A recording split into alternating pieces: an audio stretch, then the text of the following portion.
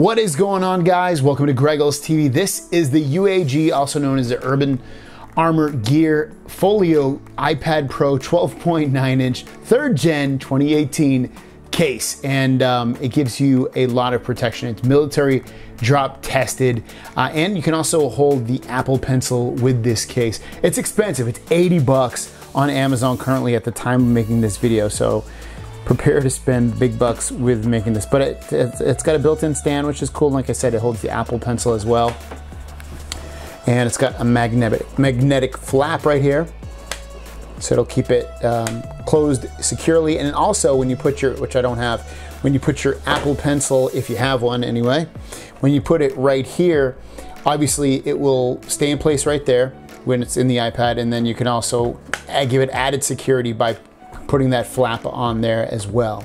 So when you put the iPad into the case, you literally just snap it into each side. It goes in very simple, but it stays in there very securely as well. But when you have it set up in landscape mode, you'll have your power button on the right.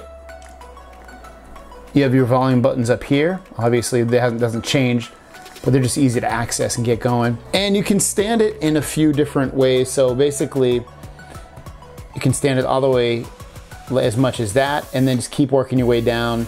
Depending upon how you want to angle it, it will go there, and it basically goes until the UAG logo branding at the very bottom of this case.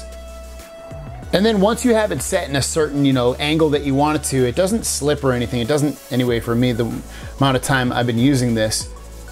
So if you want to, have it be as upright as you want, again, it doesn't move. You can't, unfortunately, if you use this in bed, say you're laying down and you have this on top of you, it might topple over. It doesn't have that good of a standing quality to it, and I don't think a lot of these cases do, unfortunately.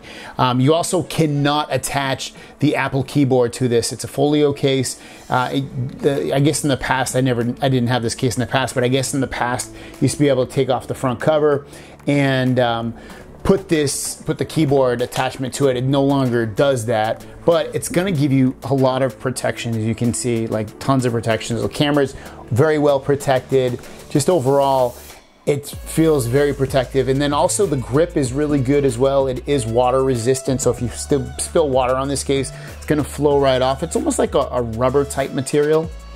So you'll get very good protection out of it, and not have to worry about, spill a little water on it. It's not gonna ruin this case.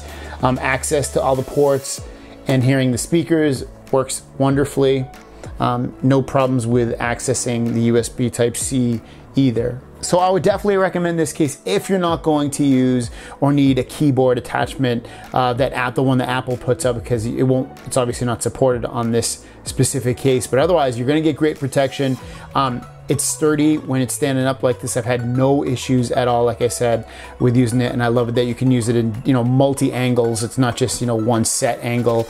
You can have it standing up, or basically almost lying down at an angle. So very, very cool case.